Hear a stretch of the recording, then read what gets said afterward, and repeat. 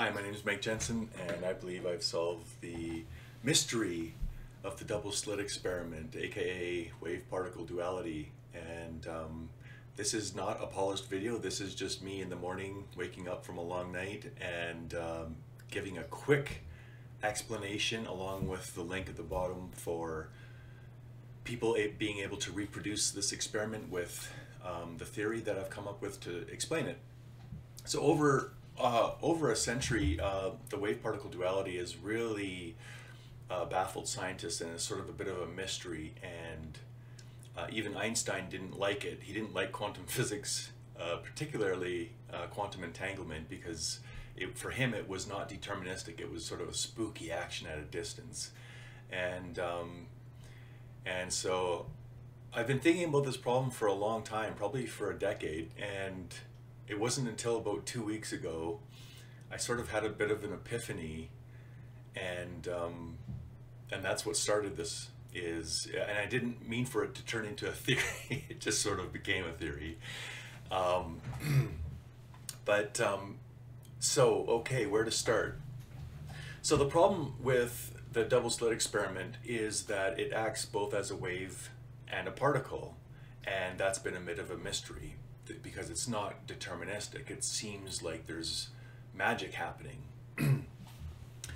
As the wave passes through the slits, it acts as a wave and it causes an interference pattern, but when observed, it creates a definite reality. So what happens there? What's happening? So I guess I'll start off with a bit of an analogy first. If you've ever played a video game, you're playing the video game and the video game screen is moving to wherever you're turning on the joystick, right?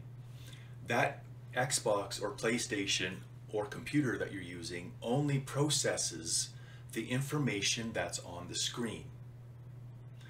And why does it do that? Because if the video game was to try to calculate and compute every possibility of that video game, there's just no way that the processor could keep up, okay? And it turns out that our physical reality, our three-dimensional reality, works exactly the same way. So that begs the question then, well, how does reality make reality not reality? How does it defer all the rest of reality that's not being observed? And that's the key. So it turns out, okay, so I guess I'll start with, we've just done the computer game analogy. You're looking at things frame by frame. Now for our three-dimensional reality, that's like a three-dimensional video game, I want you to imagine a three-dimensional grid or a lattice structure, but it's so tiny that we can't decipher what is pixelated and what is not pixelated. It's the ultimate computer game.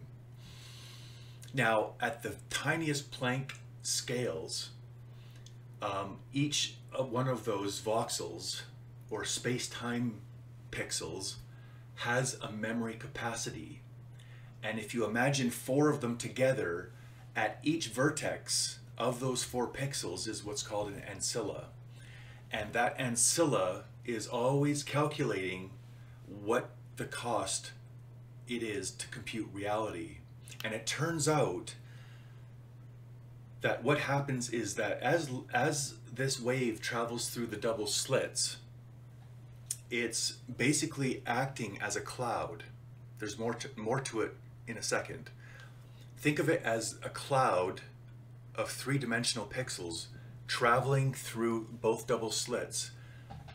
Here's the thing, is that each one of those pixels on its own has what's called a substrate saturation protocol, which means there's a maximum level of information for each one of those that they can hold. And if any information increases past that memory allocation, it immediately resets. It just drops. And if you shine light, and here's a really interesting thing, light binds together groups or clouds of these three-dimensional pixels in reality and sends it through those double slits at the same time, as a single register, meaning as a single packet of information that has encoded all of the space-time pixels or reality, so that it doesn't have to compute all of reality all at once. It defers, so light acts as an encoding mechanism of reality and sends it through the double slits as a waveform, and only when it becomes entangled with information, aka the detector screen or a measurement device, is when the information load spikes and it creates a cascade of that cloud. So any pixel or any path where the informational load spikes, it collapses the whole cloud and it becomes a definite particle. That's the trick. And light, it turns out, is a form of encoded deferred reality. So light, and that goes into the theory, you'll be able to look at exactly how light and its frequency and amplitude and all the rest of it can modulate the size of that cloud, and that coherent, it's like a coherency cloud. So it's in a superpositional state. That cloud is a superpositional state flowing through the double slit, and only when it becomes entangled with information does that create a time when it has to calculate. So just like the video game, it only calculates when you look at it, and the same with light. Reality only gets calculated if the cost of information is too high, and then it has to choose a definite reality. So the universal computer is always computing the least computationally expensive path, and I can show it mathematically, and in my theory it gives links to my collab simulations using all those theories, and it exactly mimics what we observe as the wave particle duality and how it collapses. Now, I didn't mean for it to turn into a theory, but it also describes black hole entropy, and that's in my theory. We use the von Neumann entropy equation, and it shows that all of these tiny 3D pixels that work with the wave function collapse also happen in black holes, and it exactly matches general relativity. So the computer simulation will show a black hole growing, and what's happening is all of those 3D pixels become permanently saturated. So with wave function collapse, they get temporarily saturated and then reset. But with a black hole, there's no state of lower entropy, and they become permanently saturated. And that's what black holes are, is permanently saturated areas of space-time. And it acts as a giant sphere of locked up information that can no longer propagate those light waves, which encodes reality, and that reality can't escape because the gravity is so strong. And also with cosmology, it has a link with cosmology as well, because the light that we're viewing from faraway galaxies is only computed when it entangles with information, like our eyes looking through a telescope at the moon or something. Reality only happens once it becomes entangled with an informational system where the budget gets to a point where it triggers that substrate saturation protocol, which is mind-blowing. So there's a new fundamental constant of nature, which is S max, which is the total maximum entropy of a system.